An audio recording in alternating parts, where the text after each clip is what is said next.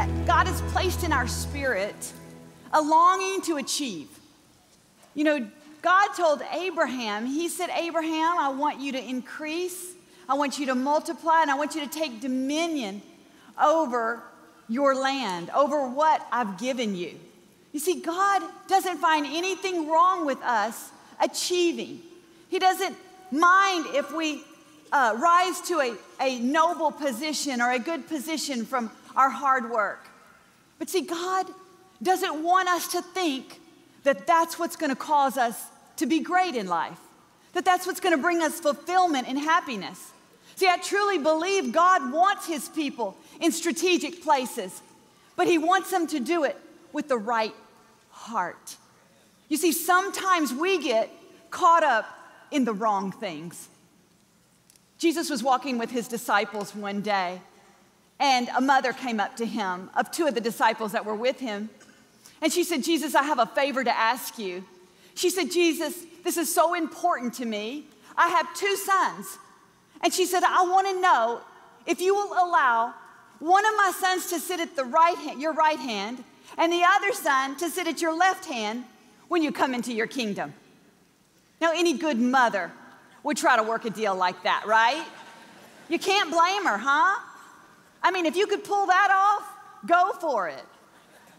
Well, when the other disciples heard that, they got angry with the two disciples because they were feeling like that, they were trying to thwart their authority, was trying to put themselves over the other disciples. So they became angry and they became frustrated. I can imagine them thinking, well, you haven't done anything better than me. I've done just as much as you have. You see, Jesus understood these emotions. He understood the struggle. And he told her, he said, look, you know what, if they can do what I can do, which they can't, he said, but it's not my position, I'm just doing what my Father wants me to do. He's the one who makes the decisions. So as they were walking, I know Jesus was probably thinking about this, and he was probably thinking, this is a good time to talk to them about this positioning, title, and authority. And so he began to explain to them that the Gentiles, which were not governed by the Jewish laws, that those leaders would use their authority to press the people down, would use their authority in the wrong way.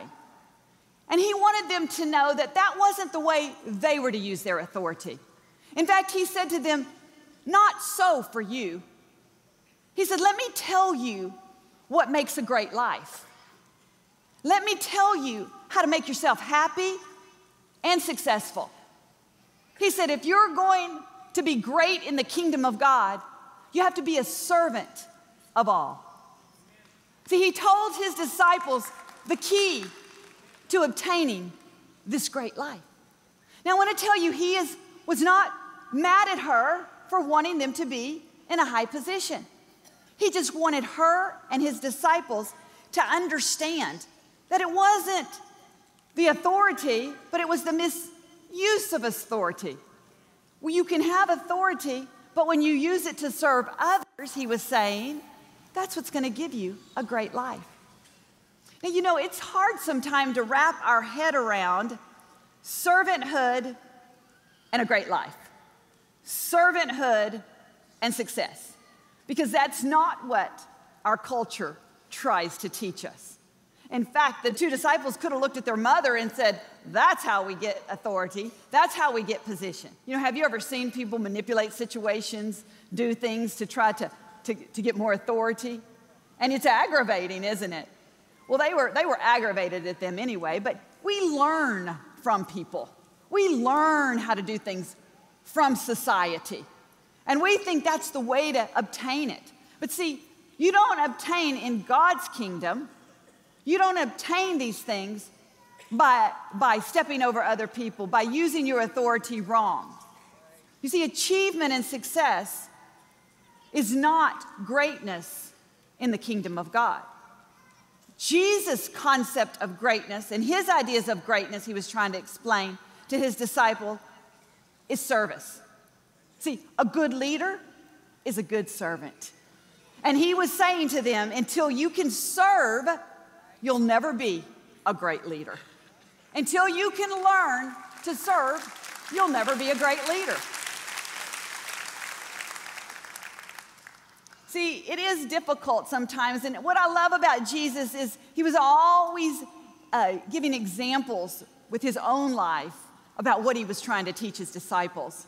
You know, he never rebuked and pointed his finger and got mad at his disciple and says, "You're out of here." But he was always letting his life be an example. The disciples at the Last Supper with Jesus, Jesus overheard some of them disputing among themselves who was the greatest. They hadn't quite got that lesson yet. So Jesus did something very profound. Now, I know the theological impact of this is very great, and there's many things that you can see in this example, but today I want to show you what Jesus was trying to show, once again, his disciples about greatness. So as they were sitting at the table, Jesus arose from the table and prepared himself to wash his disciples' feet. See, it was a way for him to show them that their position and authority was not below serving.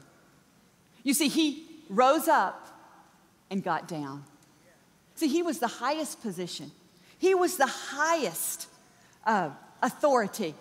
But yet, he knew that service was the greatest thing in the kingdom of God. And that was the message he wanted to leave with them before he left this earth. He wanted them to know a great leader is a great servant. Serving one another was not below their position and authority, but it was part of their position and authority. It's what made them great. See, God loves when you use your power to serve other people. Psalm 18:35, David said this of God, "You have stooped down to make me great." See, that illustration, David was speaking out because God came down from heaven. He stooped down and became a man so that he could make us great, so that he could save us and that he could help us. He came from the highest place and stooped down to the lowest place to basically wash our feet. Jesus is saying a good leader, a great leader, is a good servant. See, we should never place our position where God has placed you, the authority he has given you. We should never place that position over the privilege of serving others. God has said it's a privilege to serve mankind. I've seen people who use their authority the wrong way. They don't serve people with it. But God, he stooped down to serve us. I think we should look at our busy and important lives and develop this attitude of stooping down, of helping those around us, of taking up their hand. See, we're not only to serve our family, but we're to have an eye to observe who else we can help. Who else can we wash their feet? Who can we encourage? It may not be convenient. You may have to stop and get off of what you're doing to stoop down to serve someone. But can I tell you, that's what makes you great in the kingdom of God. It's not your success here on earth, but it's the greatness that God wants to show you. See, I believe that's why many people aren't happy. That's why many people aren't fulfilled, because they're thinking about themselves.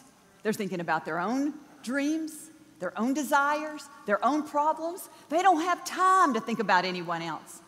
But can I tell you, when you start living on the outside and not always on the inside, what's going on with you, your life will change. You'll dramatically see yourself going places that you never thought before. You'll see fulfillment. You'll see joy. You'll see a new dimension in your life. See, we've got to develop this attitude of service is greatness. I was talking to a very wealthy man the other day. He was 75 years old, celebrating his birthday. Immensely wealthy, not just a little. This guy was very wealthy. And he began to tell me, he looked right at me, and he said, "Victoria, can I tell you some of the greatest things in my life?" Well, I really wanted to hear, because this guy was really wealthy. So I was just going to tune my ear to what he had to say.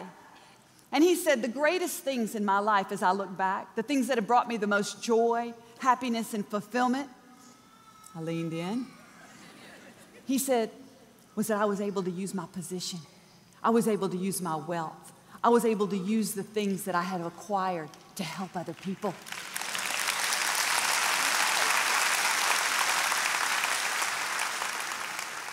I thought maybe he was going to tell me about all his boats, his cars, and his vacation homes.